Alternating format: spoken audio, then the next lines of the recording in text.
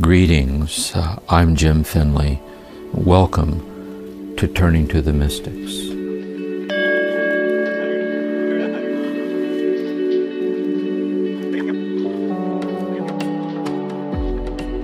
Greetings, everyone, and welcome to our time here together, returning to the Christian mystic, St. Teresa of Avila, to help us to deepen our experience of and response to God's presence in our lives. In the previous session, Kirsten and I engaged in kind of a dialogue, and the context of which I introduced Teresa of Avila, a brief sense of her life, and then this book, The Interior Castle, which we'll be going through here. One of the great classics in Christian mystical literature. So in this session, I want to go over the same text I went to previously, that initial session, but looking at it in a more intimate way. So I'll read the passage. So this is The Interior Castle, St. Teresa of Avila, chapter 1, first paragraph. The beginning of the second paragraph.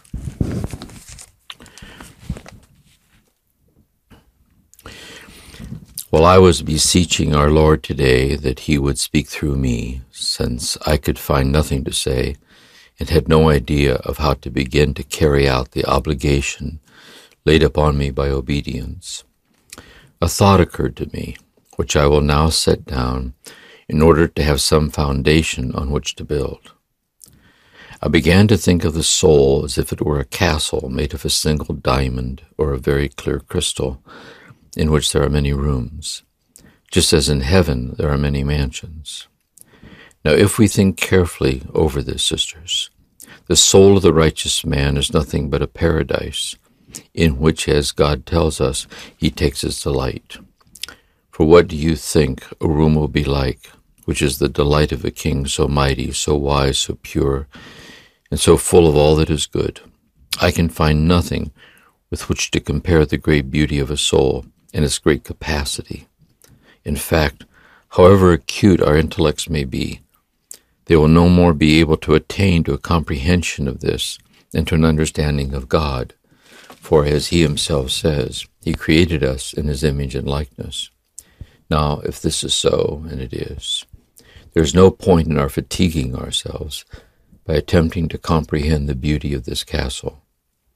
For though it is his creature, and there is therefore as much difference between it and God as between creature and creator, the very fact that his majesty says it is made in his image means that we can hardly form any conception of the soul's great dignity and beauty.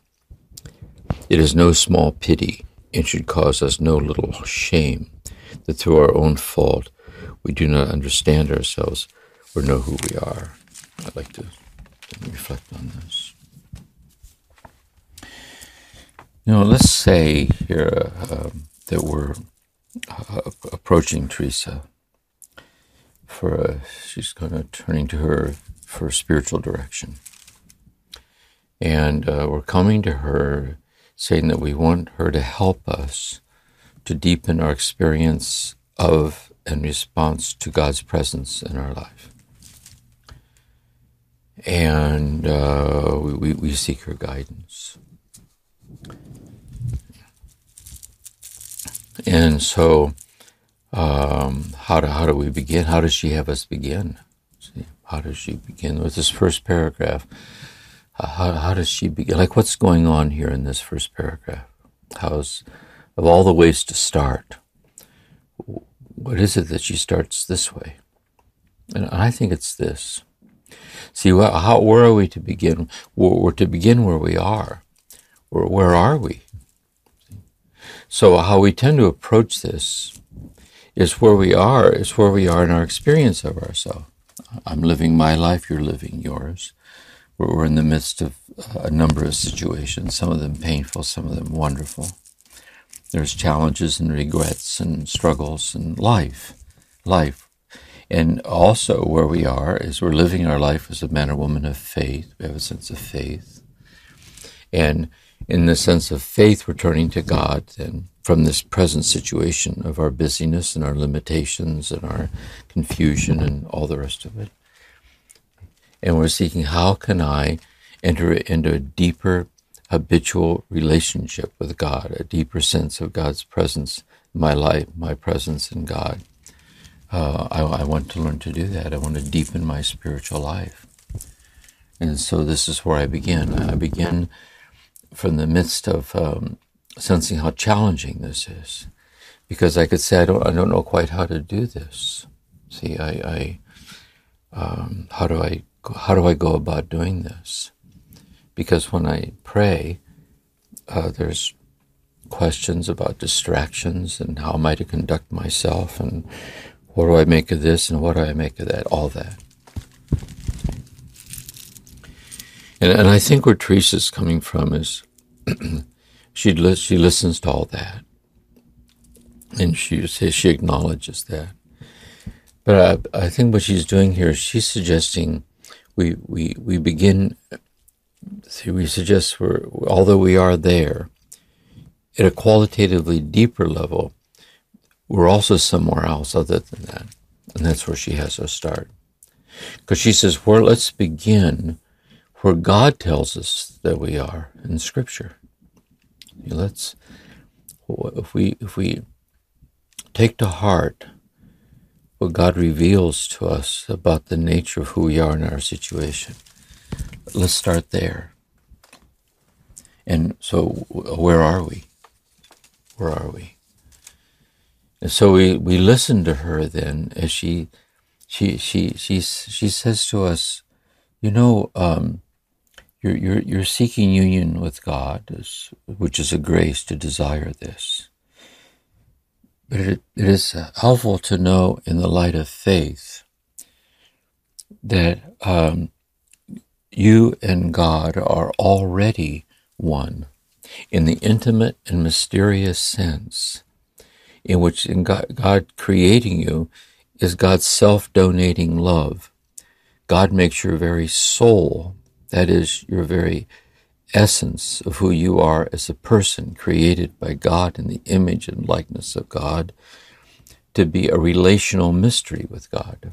That your very soul, the very mystery of who you are and the very mystery of who God is, are already intertwined in an alchemy of a kind of transsubjective communion of a oneness. So when Jesus says, I came to you, I have life and have it more abundantly, the life is the one life that is at once God's and our own. That we're in a subsisting relation with God, and that subsisting relation is our soul, which is our God-given, godly dignity, is our soul. So in effect then, we're kind of we're a relationship with God, seeking God. That is, we're in a subsisting relation of oneness, which is our very reality, because if God would cease loving you into the present moment, at the count of three, you'd vanish, for you're nothing, absolutely nothing, apart from the love of God. She says, because you're a creature, and therefore without God, you're absolutely nothing apart from God. Yet in your very nothingness without God, by the very generosity of God, your very presence is the presence of God, which is the mystery of your soul. Therefore, a place to begin then is by taking God seriously, as God reveals to us or invites us to reflect upon the stature and the mystery of our own soul.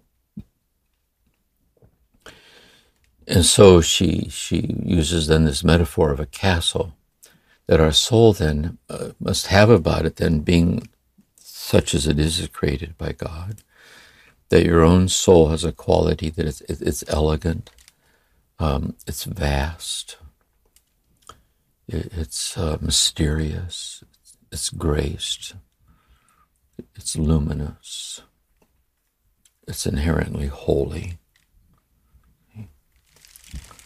And this is the mystery of your soul.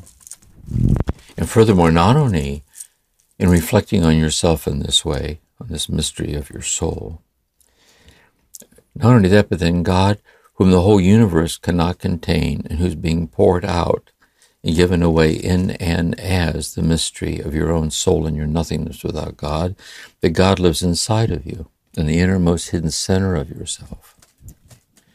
And therefore, if we think of heaven as where God lives, and if God lives in you, then you're God's heaven. That is, that you're the one in whom God takes his delight. You're the one in whom God delights, that you are the beloved of God, God's heaven.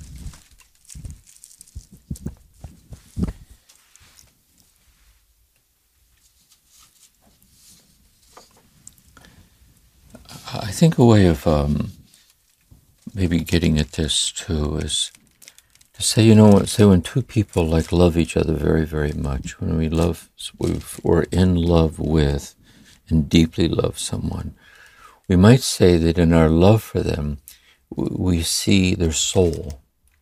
That is, we see in our love for them, we see the preciousness of who they are. Like the innermost depths of the gift and the miracle of their presence. And we also sense then that when we see the soul of a person, which is the preciousness of the person, then we see how grateful they are to be so deeply seen.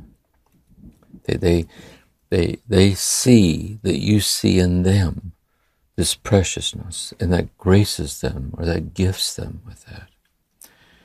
And so then when they return the favor, by seeing that self-same preciousness in you, that is, in their love for you, they see through the appearances, they see through past all that's real in its own right. But they see this kind of indescribable preciousness of you, that they're empowered to see in you through their love.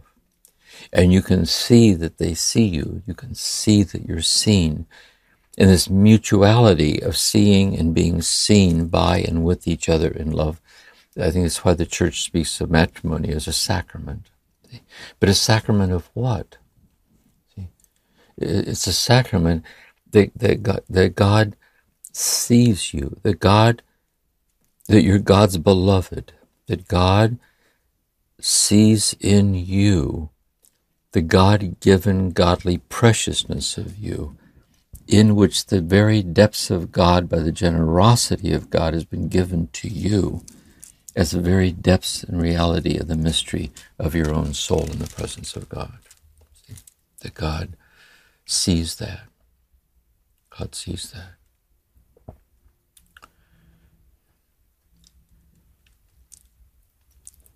And then, so the next paragraph then, it is no small pity, and should cause us no little shame, that through our own fault we do not understand ourselves or know who we are. Because here then, I think Teresa helps us by laying bare our situation. Our situation is God. In God we live and move and have our being. God is our situation. And the substance of our very soul is the generosity of God being poured out as this manifested presence of God as our own deepest identity, the mystery of our soul, a God-given godly nature. But then going back to how we started out, asking for God's help, how am I ever going to be able to figure out how to find you? Now we're able to see that we tend not to see the God-given godly nature of ourselves subsisting in God, sustained in God. We tend not to see that. And therefore, our dilemma then of not seeing this, because we're so, it isn't just that it's not just that we're not imagining our challenges and our problems and our crises and our struggles. And I'm sharing this with you now in the mix of the pandemic going on and things in my own life. And life's hard. And there's all kinds of challenges and lots going on. It isn't that these aren't real. They are real. It's just that we go around imagining that these conditions that we're in have the final say in who we are. we tend not to see that love and love alone has the final say in who we are. Because God is love, being poured out and self-donating love is the very mystery and gift of who we are as our soul. That's the issue. So now our dilemma then becomes something intimate. For now we see our tendency not to see the divinity of ourself that alone is real as a capacity to be actualized. That is, I am this because God says so. This is who I am. I am the beloved. God is seeing me here now. God's seeing you here now, through and through and through and through and through. As precious as God is precious, as vast as God is vast. And your nothingness without God and my nothingness without God. This is true. But my situation is I tend not to see what's true. When I hear Teresa talk like this, it sounds so beautiful. And in my heart I know it's beautiful because it's true. Jesus loves me, yes I know, for the Bible tells me so. This is the good news. This is really true. But I'm kind of caught in my powerlessness to experientially see and habitually abide in who I know God knows me to be. So this is my dilemma. See? And so Teresa says, well, what you're to do then is to realize this dilemma, which is the first mansion of the soul, of the 7 mansions. This is the first mansion. Being a riddle to yourself in this graced way is a gift. It's a gift. And so when you go to prayer, and you commit yourself to a daily rendezvous with God, asking God to help you and guide you, to habituate yourself, to be more habitually aware of this love alone that is ultimately real, of which you tend now to be so unaware. Don't be disheartened if you're discouraged. Don't be disheartened if it's hard to be faithful to daily meditation. Don't be disheartened if the pressures of the day tend to intrude themselves upon your quiet time with God, because this is the burden and the gift of being in the first mansion. And so when she speaks of reptiles, later she's going to speak of these we realize we get into this state, and these reptiles we're looking at next time, these reptiles then are habits of the mind and heart that compromise this union that we're looking for. And I would just say for right now, one of the main reptiles is believing that what's possible for us with God is being determined by what is possible for us to attain. And so she says, Teresa says, for God's will is that no bounds should be set to his works. And therefore, we should not give authority to our limitations as determining what's possible. But rather, we should learn to trust in God's infinite love for us, revealing to us that even God is possible, and is possible for us in the midst of our limitations. So here then, it seems to me, is where Teresa would have us start. I think she quietly asked of us that we would go to a daily quiet time with God. And she says the door through which we enter into this first mention, she says, is as far as I can understand, she says this in the first mention, first chapter 1, the door of entry into this castle is prayer and meditation. For what is prayer? Prayer is the sincerity of asking for such things. See, that when I come to prayer, she says that when I go to prayer, she says the prayer is being aware that is talking to God, and talking to God, being aware of who we're talking to. So when we talk to God, asking God for this gift that we're asking for, to know that God hears us. And so to know that when we speak, God hears us and is infinitely interested in what we're saying. Because this longing for God is an echo of God's infinite longing for us, which is the grace of this very desire, like this. And so I think what's being asked of us here then is a kind of a patience to let ourselves kind of slowly get acclimated into a very subtle, but very delicate, kind of wondrous way to begin to see ourselves and to understand ourselves, to be present in the presence of God, seen in this way. So that when we sit with the scriptures or pray or reflect upon things, or reflect upon this is our lecture, reflect upon this, bring this to God. That in the daily rendezvous with God, when the prayer and meditation ends, ask God for the grace not to break the thread of such sensitivity, so that as we go through our day, we look for these little sideways glances, these little hints, these little intimations of this kind of subtle shift in a paradoxical state of realizing God's infinite oneness with us in our powerlessness and weakness, deeply accepted, to reciprocate to this love that's sustaining us breath by breath, heartbeat by heartbeat, and to place our trust in that. And to know that this is efficacious unto holiness.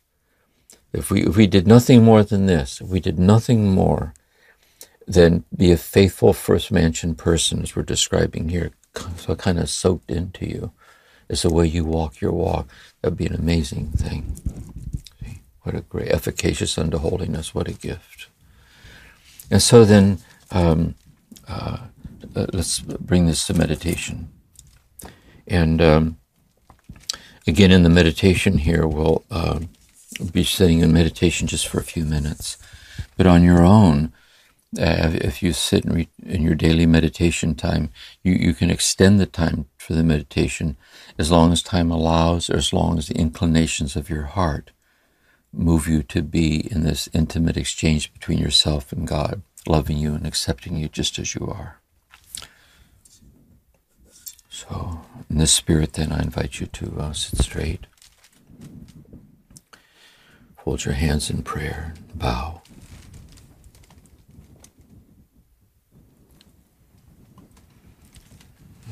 Repeat after me. Be still and know I am God. Be still and know I am. Be still and know.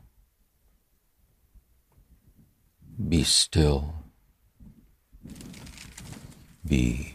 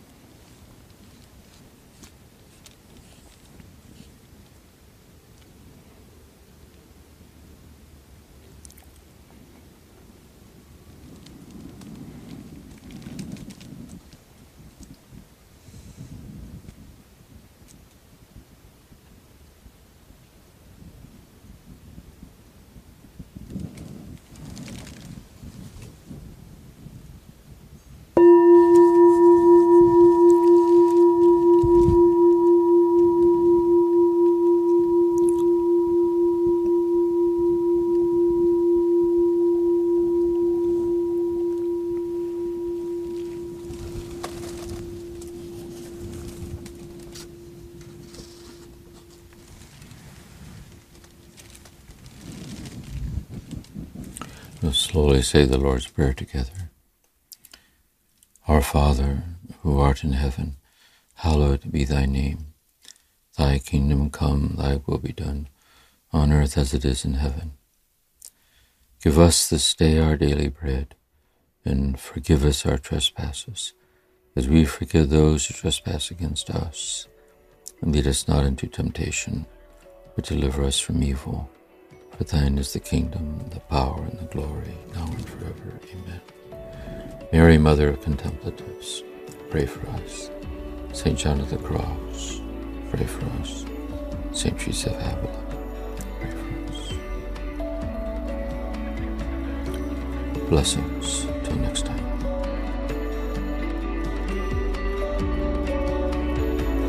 Thank you for listening to this episode of Turning to the Mystics, a podcast created by the Center for Action and Contemplation. We're planning to do episodes that answer your questions. So if you have a question, please email us at podcasts@cac.org or send us a voicemail at cac.org/voicemails.